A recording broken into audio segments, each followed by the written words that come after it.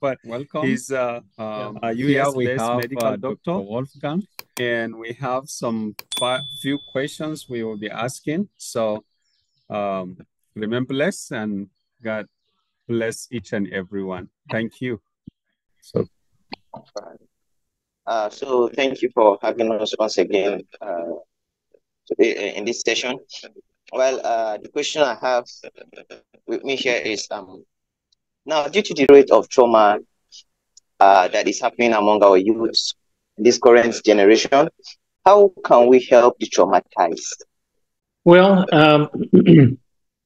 basically, how to help someone that's traumatized, and I guess I'd like to start out by saying thank you for having me here to discuss these important issues with you, and we just ask that God blesses this time, and it gives us an opportunity to show His way. And I think it's important to realize that, first of all, that God does understand our trauma and our pains. Isaiah 53:3 says, "He is despised and rejected of men, a man of sorrows, and acquainted with grief. And we hid as it were our faces from him. He was despised, and we esteemed him not." So God understands not only the trauma, but also understands how we how we esteem him not, how we don't really understand. And dealing with traumatized people, probably one of the biggest medicines that we have is tincture of time. Matthew 5:4 said, "Blessed are those who mourn, for they will be comforted." Does that happen immediately? For some people, there is an immediate response from God, but sometimes God uses time to heal people. And I think of Job and his friends, and I think where they fell short was that there was a time of allowing him to mourn, but then I think they pressed things too quickly and didn't allow him time to heal and time to work things through. How that works as far as in church things, sometimes there are, when someone is traumatized, they act out, and they act out with anger. Sometimes they'll act out in different ways. Matthew 5:4 said, "Blessed are those who mourn, for they will be comforted." So sometimes what's missing there is a tincture of time. And sometimes I've seen in church situations where people say there's unforgiveness. I think I've talked about this issue before, is that sometimes when there's a major trauma, the response of some is acting out and just giving people time, even if they act in ways that we don't find very, very nice. And that may be a testing of the patient or the client or the brother or sister. They're testing you if they act out, and if you leave, and then we failed. But being with those people and through their valleys, I think that's kind of the proof of faithfulness. So I hope that answers that question. But all right. Thank you very much for that answer. Now, please, still with this. Now, what is the therapy that would be best for the traumatized? The best therapy for traumatized people. There's a book out by a doctor named Jay Adams. It's Competent to Counsel, an introduction to nouthetic counseling. There's two different, or there's at least a couple different major forms of counseling.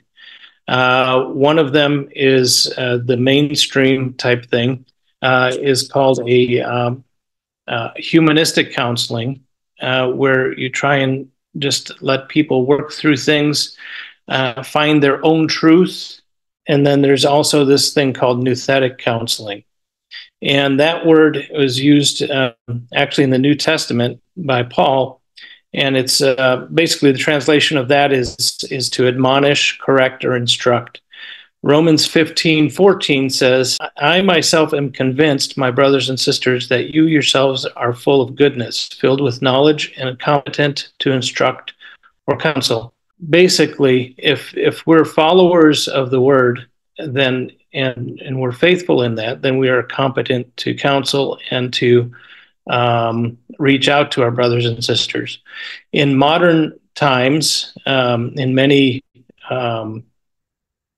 places, at least, and I'm speaking mainly here in America, and I'm not sure how it is in Africa, there's this tendency to try and seek out the professionals. But the Bible tells us that we are competent to counsel, and studies are starting to come in right now that show that a friend that's good, that listens and spends time with the traumatized person, is just as competent and has just as good outcomes as a professional counselor. So what makes a competent counselor? 2 Timothy 3:16 and 17 says, all scripture is breathed out by God and useful for teaching, for conviction, for correction, and for disciplined training in righteousness, in order to fit and fully equip the man of God for every good task. And Acts 20:31 says, therefore be alert, remembering that for 3 years, day and night, I didn't stop counseling each one of you with tears. So that tells us there's a couple of important concepts and components to being a competent counselor, even as a lay counselor. And one of them is knowledge. And that goes in the Romans verse, filled with knowledge and competent to instruct and counsel one another.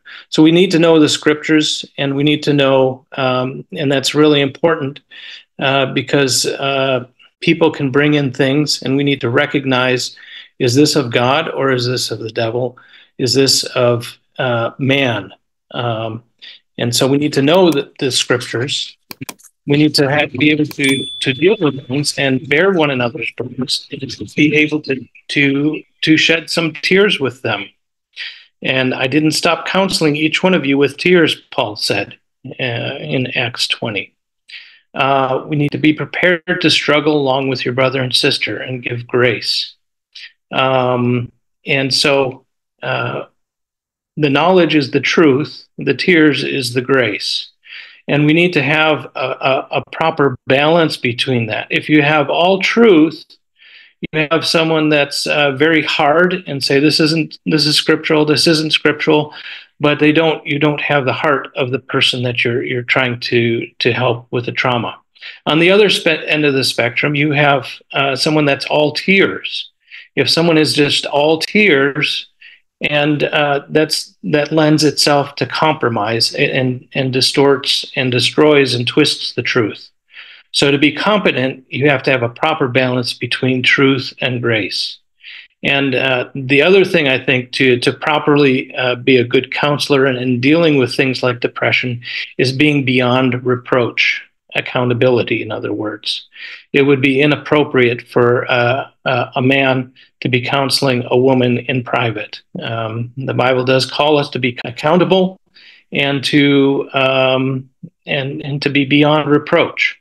So oftentimes, I think dealing with things as a team would be a very important thing to do. And again, contrast this with humanistic counseling. It's based on the assumption that individuals already possess an inner truth. Your truth, my truth, that kind of things. It's all, another name for this is called client-centered therapy, and it goes wherever the patient or the client wants it to go, and oftentimes that'll go in some very dark places and places that are away from God. So we need to be anchored in truth and grace.